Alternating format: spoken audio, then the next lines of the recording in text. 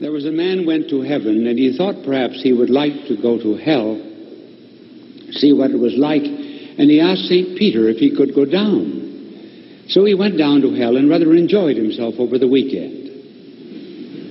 Came back to heaven, and the following weekend said to Peter, really, I didn't mind it down there. Could I go down again? Yes, said Peter. And for the second time, he came back and reported enjoying himself.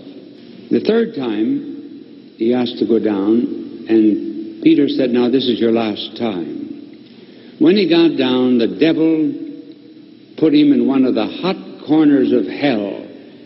And he said to the devil, when I was here before, you treated me nicely. Yes, he said, then you were a tourist. Now you're a resident. So remember, we get treated very well now by the devil, but when we're residents, he does not treat us as well.